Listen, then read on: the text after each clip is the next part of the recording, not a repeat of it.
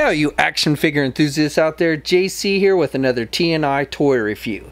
And today's review is in association with MarvelousNews.com, your #1 news source for everything Marvel. And for today's review, I'm going to be taking a look at the brand new Marvel Legends 6-inch X-Men Bishop figure from Hasbro. Now this figure is part of the second wave of Deadpool themed figures, the Sauron Build-A-Figure wave. It comes packaged in the same style we see with all the Deadpool figures. You've got the black box up at the top, you've got the Marvel Legends series logo. At the very top you've got the X-Men symbol with the red border. You've got the figure clearly displayed, and then you have the X-Men logo and the name of the character down below. On the sides of the packaging you've got some artwork for Bishop, and then on the back of the packaging you've got a look at the actual figure, a brief bio in multiple languages, and then down below a look at all the figures in the wave that you need to get in order to complete the Sauron Build-A-Figure. Alright, let's get this open and take a look at what's inside. Okay, so here's a look at the figure outside the packaging along with the other contents. Now first of all, you get the arm and wing for the Sauron Build-A-Figure, the right arm, and I'll be taking a look at the Sauron figure in its own review once I've looked at all the figures in this wave, so be sure to check back for that. Okay, so for actual accessories for the figure itself, you just get this one weapon, and it looks kind of like a futuristic sawed-off shotgun, which is pretty true to what we saw Bishop use in the comics, at least in those early days. So this is done with just a dark gray plastic. You've got some sculpting detail with the ridges. You've got the slide mechanism like you would see with the shotgun here. It doesn't actually move or anything. And then you've got the multiple barrels on the front here. So again, this looks pretty accurate to what we saw Bishop use in the comics, and he can hold the weapon in the left or the right hand, and he does grip it nice and tight, and you can actually get the trigger finger in the guard there, so he does hold it nice and tight. And then the figure also has a holster for the rifle that you can put on his back. And you can see here that mine actually has broken off, so I do want to recommend caution when you're handling the figure. It's attached to this harness piece here, and I was actually kind of moving it around to see if it was removable, and I just kind of moved it and it just kind of tore out like that. So I can probably glue it back pretty easily, but just be wary that it's not, I don't think it's supposed to be removable. It looks like it was glued in there, and again the glue just kind of came off, so it's just going to fall off until I glue it back. But it basically attaches on the back, and that's how it was in the comics. He would store the shotgun on his back like that. So I like the fact that they included the holster, and the holster itself is attached to this harness piece, which is a separate piece on the figure. He's also got this piece that goes around his arm here, which I'll get back on here in a minute. Okay, so I've gone on, you can see here, I've gone on and glued the holster back to the harness piece so you can see how it's supposed to look.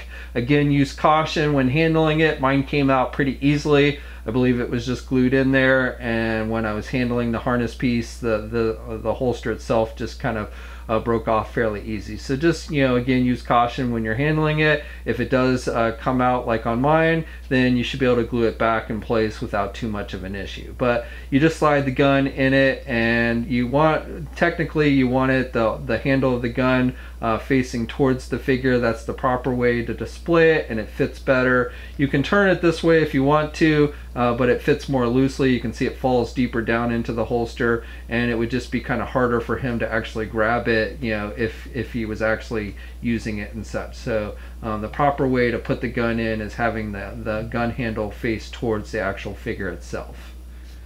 Now for the actual figure, I think Hasbro's done a pretty good job here. The figure is very clean looking, but I like the head sculpt. Now they've chosen to go with that kind of long Jerry curl look for the character, which is how he first appeared in the comics when Jim Lee was drawing him with the long hair and everything. He later on went with more of a bald look, and so I kind of like the bald look better, but this is more of his classic look, and I think they've done a good job with the hair sculpting. It's more slick back up here at the top, and then just gets more kind of full here at the back. A very 80s look, early 90s and late 80s look. And he's got the whiteout eyes, and he's got the M around or over his right eye like you see in the comics. M for mute, and he's got the goatee, and he's kind of gritting his teeth. So I think they've done a pretty good job with the head sculpt on this one. He's wearing the big red bandana, which is true to this look, this original look that he had. And then he's got the holster piece, which again is a separate piece. And then he's got the belt piece, which is also a separate piece, and he has the X symbol on his belt, which is true to the comics. He's got these pouches and everything, so I think that looks pretty good. He's got the pouches on the back. Again, he's got the holster piece for his shotgun, and he's got some pouches here on the back strap. I think that looks good. He's got this kind of V symbol on the right arm, and then on this side he's got that mutant X-Men mutant symbol that he had on the left arm, which I think looks good. And he's got these armbands that he's wearing, and these are separate pieces like we've seen with other figures like the Jim Lee Cyclops and stuff. So like with those other figures that had those, you know, these will have a tendency to kind of fall down. I don't know why they don't sculpt these or at least glue these on, because they're kind of a pain when they're constantly falling down on the figure.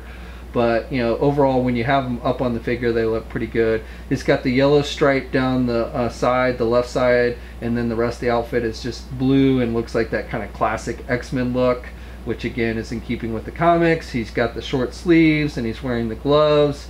Those look good.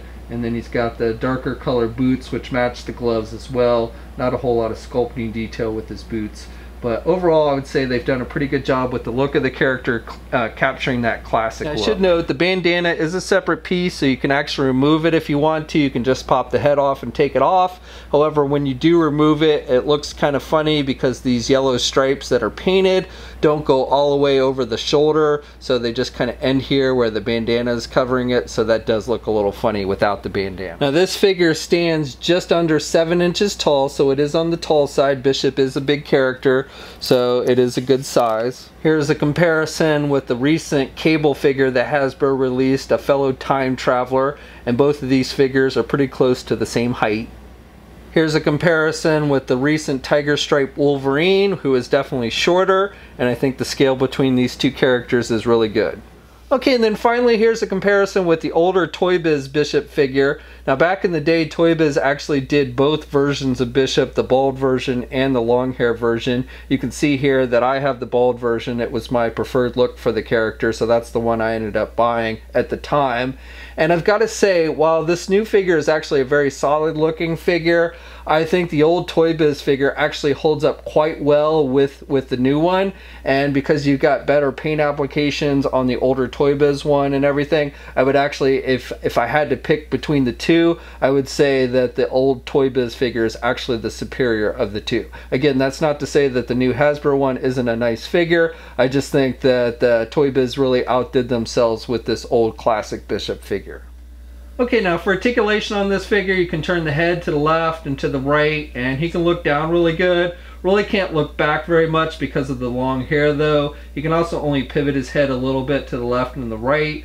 The arms are attached with your standard ball hinge joint there at the shoulder, so he can get his arm out good. Has good rotation there, has a bicep swivel, has a double hinged elbow, so good bending there. Has rotation with the hands. Now the hinges on these are up here and down here, and they're actually covered by this glove piece, which is a separate piece, but you do get back and forth or up and down movement with the hands on this one. And then he has an ab crunch joint, so he can crunch forward pretty good. You get that clicky noise, and he can look back pretty good there at the ab crunch. He has a waist swivel, so you have rotation there with the legs. He can do the splits about that much. You can get the leg forward good, and you can do the leg out and back. Has a thigh swivel, has a double jointed knee, so pretty good bending there at the knee. Then he has a boot cuff swivel, and he has hinges on the feet, so up and down movement. And he does have ankle pivot and 2 peg holes on the bottom of the feet. Okay, so that's my review. So overall, I would say this is a pretty solid figure. I like the overall look of it. I like the sculpting detail, especially the head sculpt. The paint applications are basic and clean, but you know, for the most part, if you're a fan of Bishop, especially his original classic look, I think this is one you'll want to add to your collection. Now, when comparing it to the Toy Biz version, I do have to give it to Toy Biz. That figure was a top-notch figure back in the day and still holds up well compared to modern Marvel Legends, with the sculpting and then the paint detail just kind of puts it over the top. So if I had to choose between the two, I would say go with the Toy Biz one. But this new figure nevertheless is pretty solid overall. Now, I would recommend caution when handling that holster piece. Mine broke off fairly easily. It was just glued on there. If yours does come off, you should be able to glue it back fairly easily. But again, I would recommend caution when handling the holster. Now, this figure, along with the rest of the wave, is available now. We'll have a full image gallery up at marvelousnews.com. There'll be a link in the video description below. As always, leave a comment. Let me know what you think. If you're so inclined, please like the video. And if you haven't already, please subscribe to the channel by hitting that button down below. I'd really appreciate it. You should also hit the bell notification so you're alerted every time I upload a new video. And of course, you can also follow me on my Facebook, Twitter, and Instagram accounts. I have links to all those in the video description as well. And until next time, guys, I'll catch you later.